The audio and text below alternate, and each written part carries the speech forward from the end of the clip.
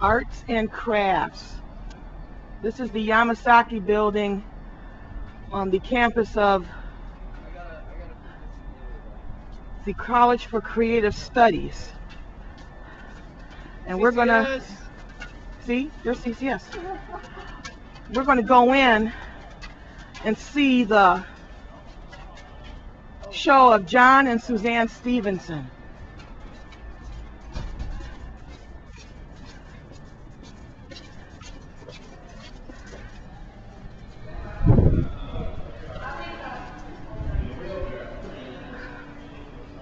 This is a Yamasaki design building, the first on this campus that has been built up around it. And in this atrium, the work of John and Suzanne Stephenson, pillars, 4 decades in clay.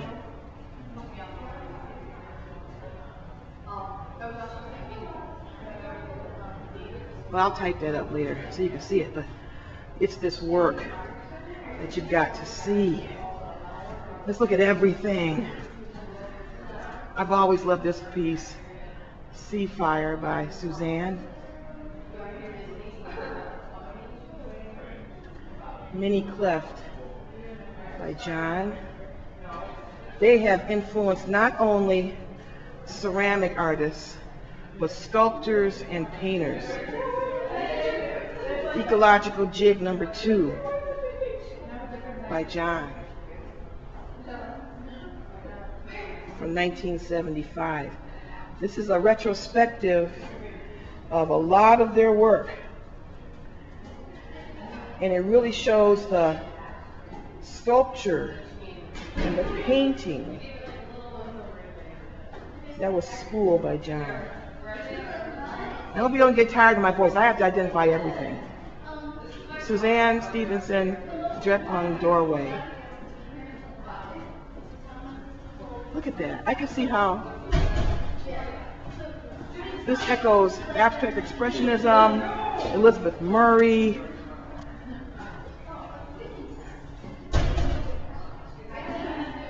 In 2001, John Stephenson, Twisted Earthscape. I'm going to have to do this video in 2 parts because I got to show it off.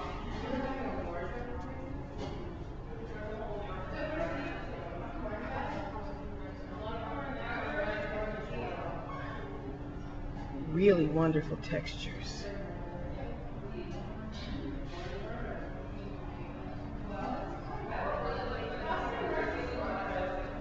Child Nature from 1999 by John Stephenson.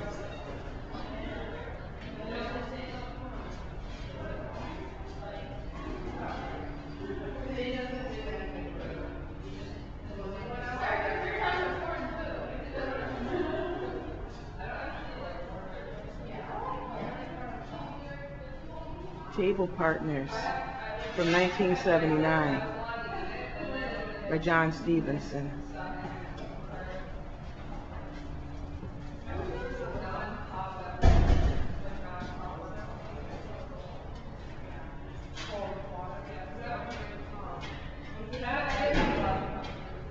It's really tough work. 1979, this was done at the same time, coexisting with the Cass Corridor artists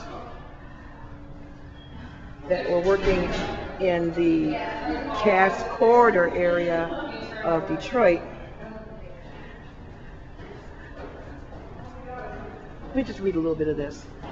This show recognizes the artistic achievements of 2 extraordinary Michigan artists who have dedicated their lives to the advancement of ceramic art.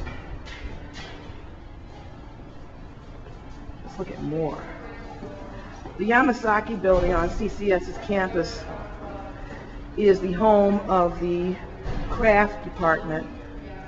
And let's take a peek in here anyway. Here's some of the studios of the craft department. I think it's wonderful that they have this work, and we always have artwork in the buildings to educate and influence the entire community. Now here's one, John Stephenson, Blue Eyes, from 1984.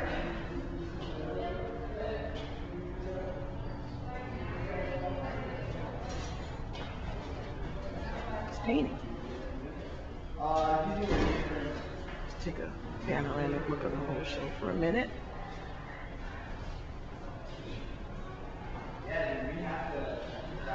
Suzanne Stephenson, Blue Wave from 2007. I've always loved this work. I'm a painter, and the surfaces are so rich that you don't stop to think about the differences between painting and sculpture. Painting and ceramics. You just look at the work.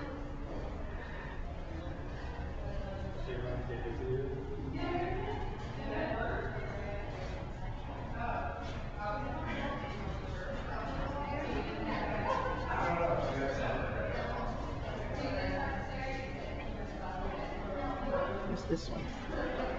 Link number 2 by John Stephenson.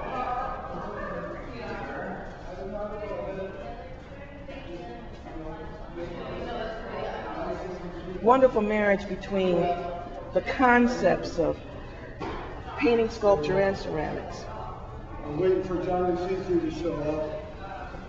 And that's one of our professors and a very fabulous artist, Tom Fardell. Masterful, very sweet book. Yeah, well, he's more than that. He's awesome.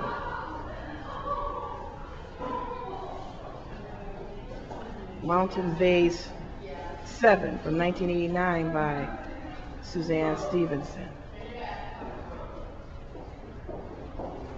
Gotta follow it around.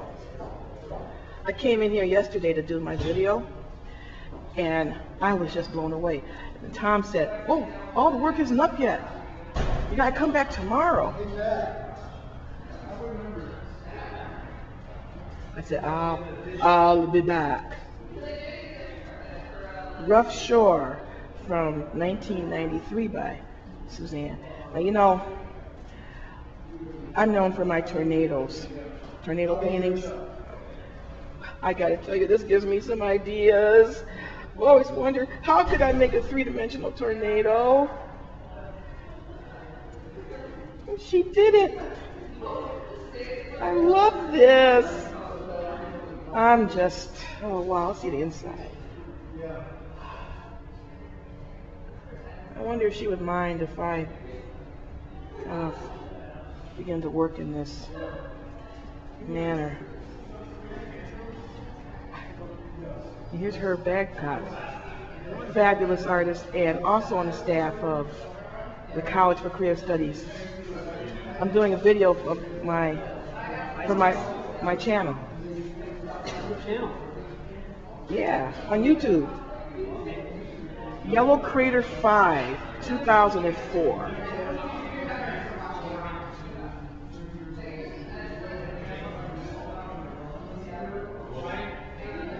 Look at that. Small, but there's a monumental quality to that piece. Here's Blue Wave by Suzanne. Blue Wave 2. Moves a lot.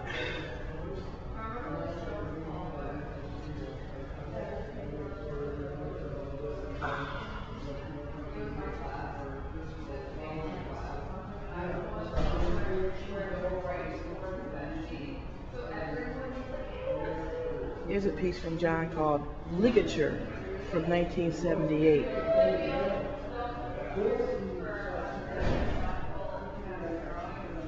You know, if you give yourself over to the work when you're looking at it, it becomes self-explanatory. Ligature, sure. And then you start to see the grid meeting this organic quality seemingly fragile, but it's